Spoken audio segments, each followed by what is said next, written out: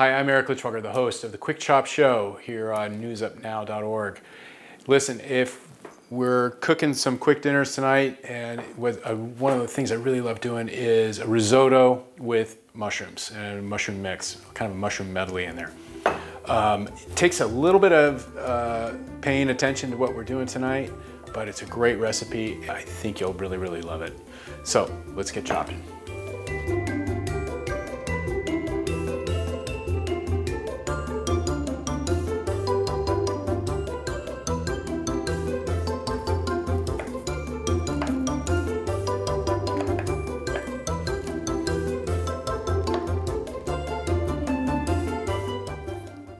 Now, I had parchment paper on here because it's great to have this on to keep your work surface clean.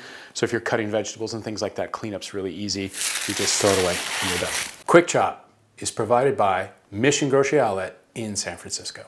All right, so with risotto, one of the things you got to kind of do is you toast up the risotto. So what I've done is I put the risotto in a pan here with some olive oil and kind of on a medium heat. And we're just kind of going to stir it around a little bit until it starts to turn a little brown. Not all of it, just where it's starting to toast, hence the word toast. The risotto's starting to toast up a little bit. The pan's still fairly nice and hot. Now I've chopped up my 3 varieties of mushrooms. I got the oysters, the forest mushrooms, and the velvets. And there's probably, I don't know, about 50 grams of each. So I'm going to pour this in here, and I'm going to add in some additional olive oil because we want to toast up the mushrooms a little bit as well. I'm going to add just a little bit of salt, a little bit of sea salt here. And just got this nice wooden spatula, hard wood, very, very tight fibers on this wood because you'll find some that they're rough, especially if they've been in water. And if they're rough, they just collect material. So the trick to risotto is once it starts toasting is to start adding liquids. Now, don't add a lot right away. And notice I'm not holding it up here to ladle that in. I'm down here, and I'm just kind of letting it go in gently.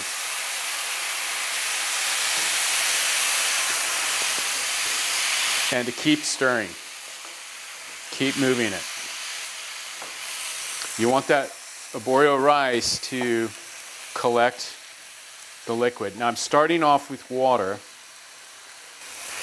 and you don't want to put a bunch in there at once because what's going to happen is you're going to lower the temperature of your pan too much. Now I'm going to wait that to come back up. That was kind of lukewarm water. It's probably better to even use hot water, but I've just got some warm tap water in there.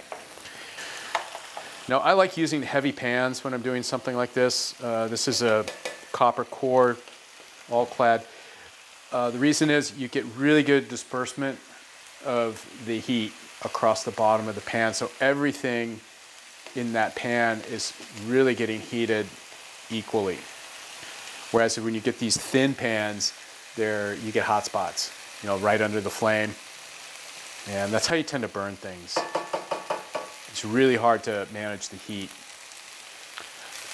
So now I'm just going to start adding vegetable stock and keep moving that arborio around. Yeah, don't go feed the dog at this time. This is probably not a good time to go feed Breacher. Have the kids do it. They're going to feed him under the table anyway. So I can hear when that palate is hitting that rice, it's still smacking.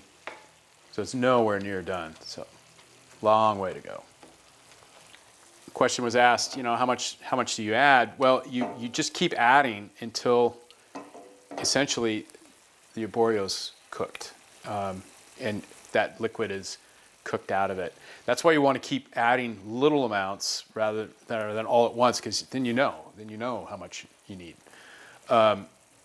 A note about the bouillon too, use a low sodium. I've used a vegetable bouillon, and I put some of the scrappings of the mushrooms in there and also some sage.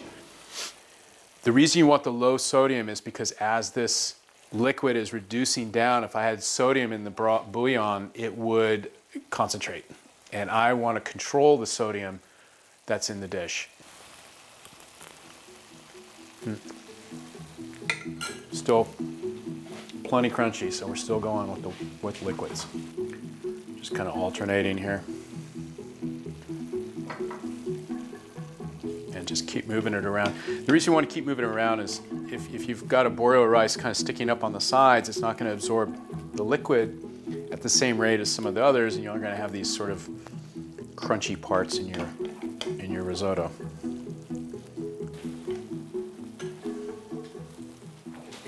Okay, the Arborio is going to cook for about 20 more minutes, and so I'm going to step away for just a second. We're going to open the wine. So what I brought for this dish is a Mendocino County Sauvignon Blanc 2020. I think it's Xabo Quiore, $6.99 at the Mission Grocery Outlet.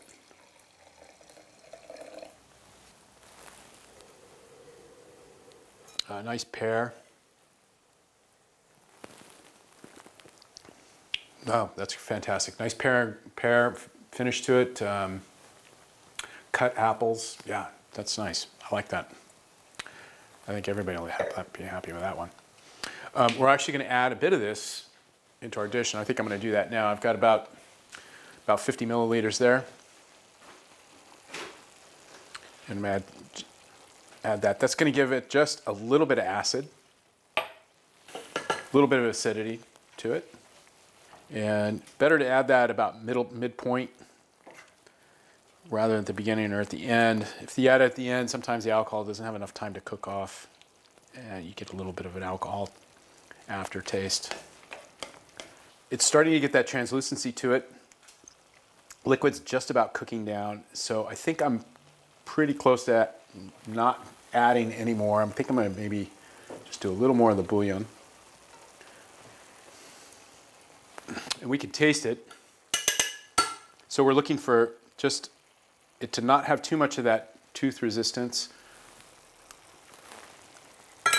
It's almost there, yeah. Now we're going to start to finish this. I'm going to add some butter. I've got a little chopped sage, fresh chopped sage. I'm going to add that. Now I'm going to add my finishing salt. So these are the salt flakes. I'm going to start salting just a little bit for the finish. And I'm going to roll that in. So now we're adding a little more fat to cream it up. And that'll make it a little more luxurious. And you can see it's starting to hold up. As I start to pile it, it's starting to hold that pile a little bit more than it was before, telling me it's getting close. The rest of my butter. This is unsalted butter. Again, I don't want salted ingredients because I want to control the salt levels on my own. Another tool they made for right-handed people. So I got to use it backwards. Now it goes in the mascarpone. That's really going to cream it up. I'm just going to stir that in, fold it in. Mascarpone is, or creme fraiche, it's a little thicker consistency than creme fraiche, but you can see it's getting that more creaminess look to it. And last, I'm going to start to fold in some shaved Parmesan.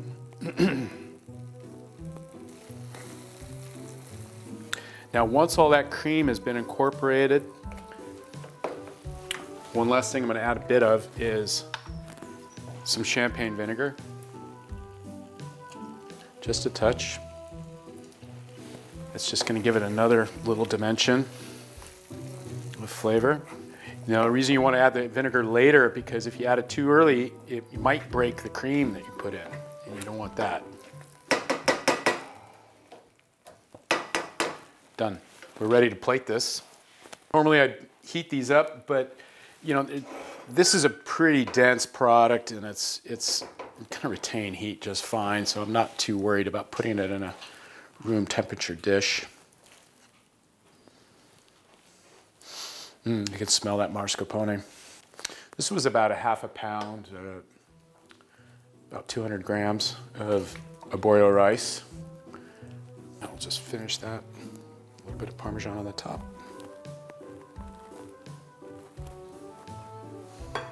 Again, a little more finishing salt on the top.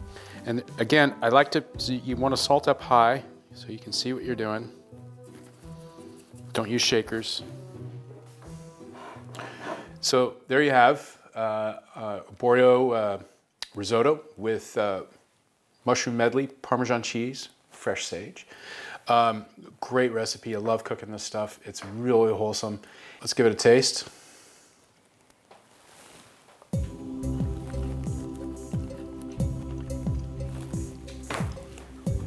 Love that stuff. Okay, came out perfect.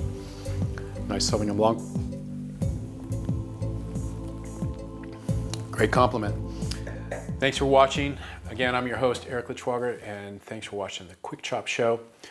Leave your comments, send that over to the Quick Chop Show at newsupnow.org, and we'll see you next time. Thanks for watching.